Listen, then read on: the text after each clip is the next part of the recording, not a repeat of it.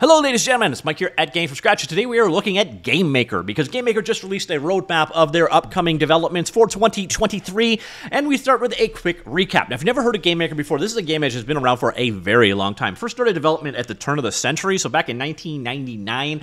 It's been through a lot of changes since then, but the core ethos has been the same. It's a simple-to-use 2D game engine with multiple ways of programming it. There's a visual programming language as well as their own GML, GameMaker language. It's been used to make several successful games, including Undertale, Hotline Miami, Hyper Light Drifter, as well as Nuclear Throne and more. So it has definitely got pedigree. It has shipped a number of titles. Since the days of GameMaker's founding, there's been a lot of changes, some scandals. We also saw that they were bought by Yo-Yo Games. That has had some direct results. One of the things is there is now a completely free version of it. It is for making web games only, the free version, and then you can jump up to the other tiers. If you're curious what GameMaker costs, you're looking at the free version, which gives you the ability to create GX games. That's an Opera thing. Export out of it. You could create, your own local games in web, but if you want to get into desktop games, you're looking at $5 a month or a yearly plan. Indie gives you web and mobile on top of that, and then finally there's Enterprise, which adds console exports. So that's kind of the pricing and the tiers of GameMaker itself. But we're going to jump into what to expect from GameMaker in 2023 in just a sec. But first, let's go quick hands-on with GameMaker itself. Here you can see GameMaker. This is the editing environment. It gives you a visual room-style editor, so you basically your game is made up of rooms. You've got drag and drop into the world. Everything has nice integrated editors, so you can come in and actually edit objects, change out the code on them, set up animations, and then you've also got the ability to add logic to it. Speaking of game logic, we'll look at this guy instances, head on down over here, and you're going to find the game manager as an example. I'm going to open this guy up, and what you're going to see, this is the instance for handling the game itself. The game logic is here, so go here into edit object, and what you're going to see here is the various different entities attached to it. So what you see here is it's got a number of events: create, cleanup, step, alarm, alarm 1. So this is each pass through the game loop. It runs this code over here. Here is the initialization code. And this, what you see over here, this is GML script. Now, I'm not used to using this editor for zooming things around, but this is one of the things that's actually going to change in 2023. There is a new code editor available. As you can see, you can pop things into a full screen environment. I don't know how to zoom my code in to make it bigger or smaller, so I can't actually show you that code very well, but as you see, this is GML. It's a very straightforward programming language. It's kind of like little bit of C-ish things. They've been adding more functionality that's been missing for a very long time. For example, GML just got support for structs a little while back, but this is just one of the options. As you will see if I head on over here, here is the exact same game template going on here, and what I'm going to do, the same object here, we'll open that guy up, we'll edit the objects, and now what you're seeing, this is GML. This is using a visual style programming language instead, uses a number of drag and drop constructs for handling things kind of in a process top-down flow of events to work with. So if you'd prefer to use a visual programming language, that is an option available to you. There is also the script language option in there as well. So it's the full editing environment, everything you need to create a 2D style games. So you see down here, you've got things like animations, extensions, particle systems, paths, sounds, shaders, and so on. You do have those two programming modes. You do have this editor, which is pretty intuitive and straightforward to work with. And that is a crux of what GameMaker is all about right now. So now we're going to head back over here and look at what they're going to be adding going forward. So one of the new things that they've got here is a new runtime. So they're reworking the compiler, so providing faster performance, easier debugging, and improved coding. The new toolchain compiles to each platform natively, meaning you no longer have to choose between using a virtual machine or YYC, which I believe is the Yo-Yo compiler. Yo-Yo was the name of the company before Opera bought it.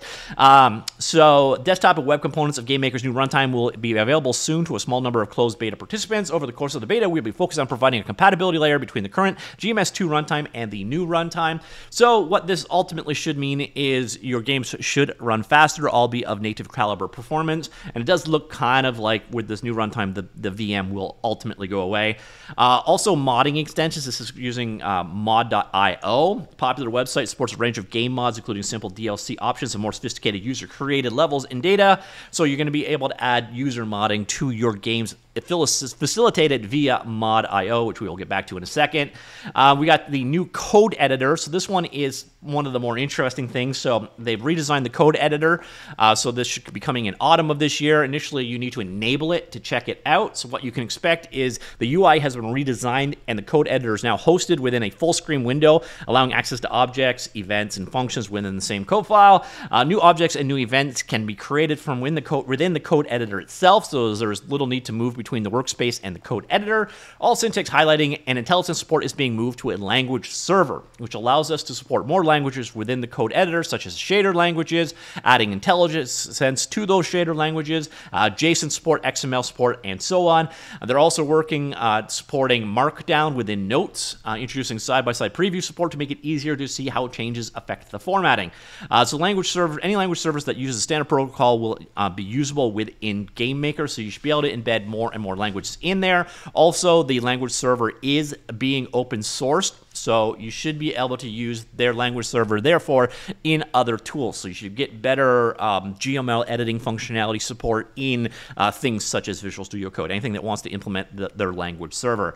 They're also getting prefabs. So last year, they included prefabs. Projects contain any number of GameMaker resources that can be defined, editable parameters. This year, the prefab library will be added to GameMaker. Prefab library will be a new window within GameMaker that displays built-in and user-created prefabs. You'll be able to drag from the library into rooms or sequences without adding the prefab contents to your project. The compiler will then pull the requested components using resource reference when testing or exporting the game.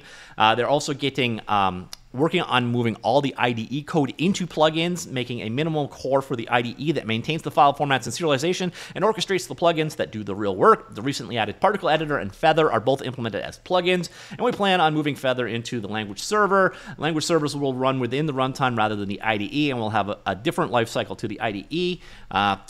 Integrations there. And then, of course, this had to be announced because everything needs AI right now, and they are looking at implementing AI into GameMaker. Now, apparently Opera has a partnership with OpenAI. OpenAI is the company behind ChatGPT, so they've been experimenting with systems that allow AI queries and results to be incorporated directly into the project. So we're early stages, excited AI can offer in terms of code generation, creating graphical placeholders, and even allowing image in-painting or out-painting, which is like removing stuff from an image via AI. So they're looking at AI art gen and code generation tools to be added using OpenAI, which again is ChatGPT, among other tools they offer there. And then there is a new marketplace, so in collaboration with Opera Cloud Gaming Team, investigating a system for hosting a new marketplace. Very early. Let's see what actually happens if you click this link. By the way, they do have a video. Kind of covers everything we just went through right here. It's like 35 minutes long, but if you want to go ahead and check that one out. So yeah, here is the new GameMaker marketplace. Interestingly enough, and if I've got it up here still, this is mod.io, which enables mod supporting. It's a third-party modding tool, and that is what they are ultimately using to add their new mod support to GameMaker. So ladies and gentlemen, that is it. And the cool thing here is if you go ahead and check out GameMaker, you can download it for free. You know, you're basically getting full functionality except for the export stuff. So it's the full tool. Everything you see here is available. You know, so everything you need to create your games is part of this tool. It's mostly just platform stuff that you're missing out on, and a couple other like support things, maybe some analytics, that kind of stuff. But what you'll see here, so if you come in here, so I showed you this Towers and Monsters demo, but there is a number of tutorials to get you up and going. There is a tutorials link here to walk you through that as well. But there's a bunch of actual games to start things off. So for example, this guy here, let's go ahead and create that. So if you want to come in here and get started using GameMaker, there is a bunch of tools and templates to get you up and running. So let's open that guy up. Let's grab one of the levels here. So open up said level. Here you go. Pretty straightforward. It is a grid-based tiled editor here, so yeah, you know, character paths and so on. Here is your main character. What you probably want to do is come down in here and actually just go instances and find, for example, your object player, which is this guy right here, and we go ahead and edit that guy. I forget if this guy is visual or not, so let's find out. It's creation code. Yeah, so this is using the drag and drop language right there. So there are a ton of samples and tutorials and such to get you up and running with GameMaker. Again, this guy has been around for several years, has made several very successful games, so it is a proven engine, and a decent number of updates coming to it. I think under Opera's stewardship or ownership, things have gone pretty well for GameMaker on the whole, but it's not an engine that I have used in a while. So some interesting updates here. We're getting the new language server, we're getting the VM going away, some definite changes that look interesting, and of course AI stuff, because everything needs to have AI stuff. Let me know what you think of GameMaker in general, GameMaker's roadmap for 2023, and that is it. I will talk to you all later. Goodbye.